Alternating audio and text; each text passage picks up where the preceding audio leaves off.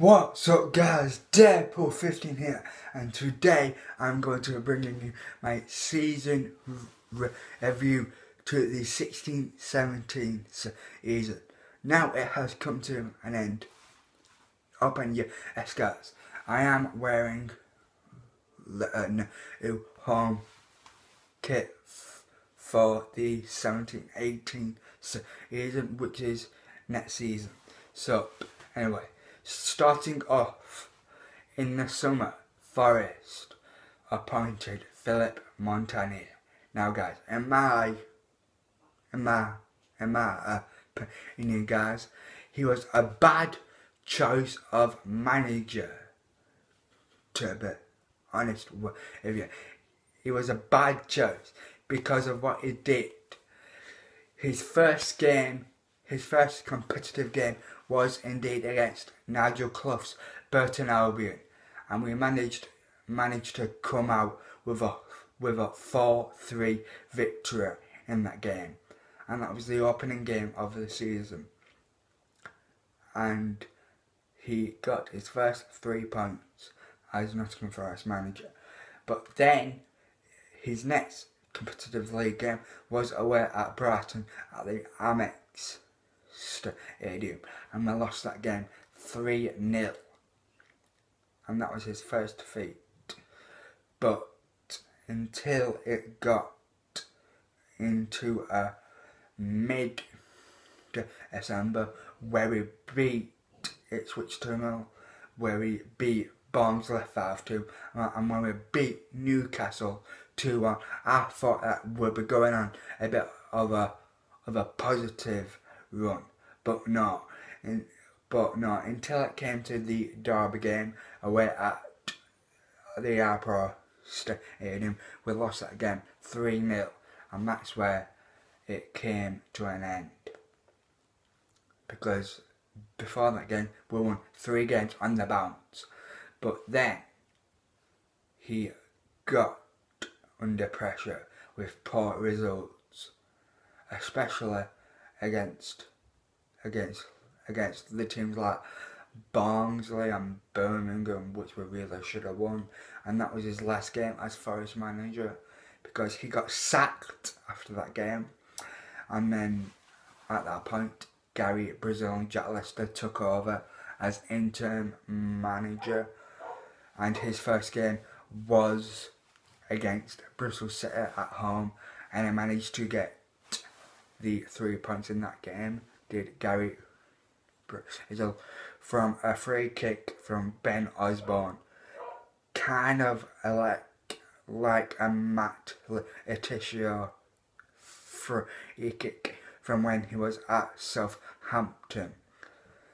But then he did good for the first few games, did Gary Brazil, until the form started to turn, with defeats at Ellen Road, Carrow Road against Norwich,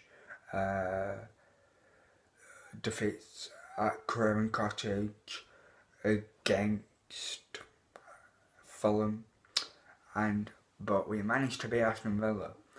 But then Gary Brazil's last game in charge was against Burton Albion at the Pirelli Stadium, where I managed to lose 1-0 to Nigel Clough's side.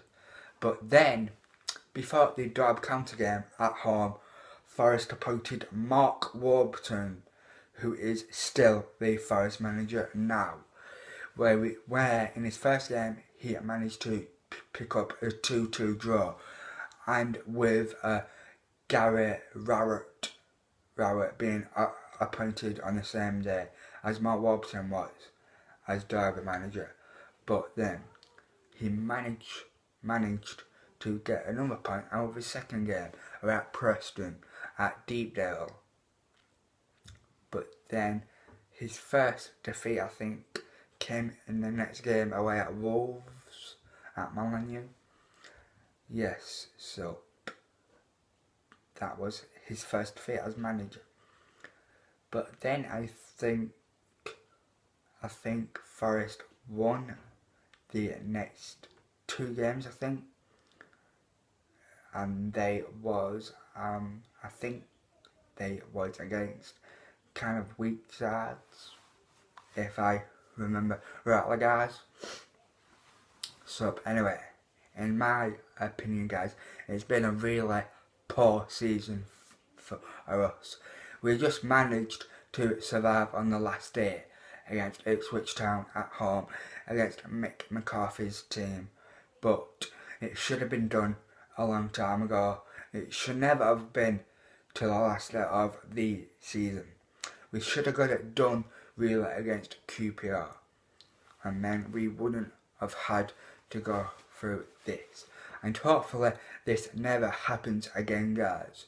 So yes, this has been my season review, guys, and I will be doing a season preview for the upcoming season. And guys, I will not see you now until July the 2nd, because that's when I will start my gameplay, on July the 2nd. So guys, if you don't see any videos before then you know where I am. But you might see the odd goal video, as you know, the goals that I've scored, on FIFA. So anyway, if you did like this video, give me a thumbs up and subscribe. Comment your thoughts down below on what you thought of this season as a whole, and most of all, peace!